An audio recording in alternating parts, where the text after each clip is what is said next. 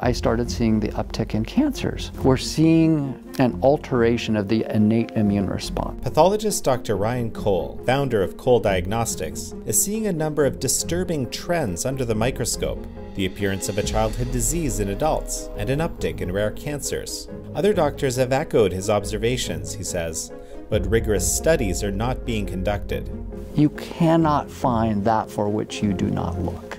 And what factors impact how someone fares with COVID-19? Yes, we have an obesity crisis, but we also have a vitamin D crisis. So goes your vitamin D level, so goes your overall ability to fight off not just COVID, but any virus in any viral season. This is American Thought Leaders, and I'm Yanya Kellick.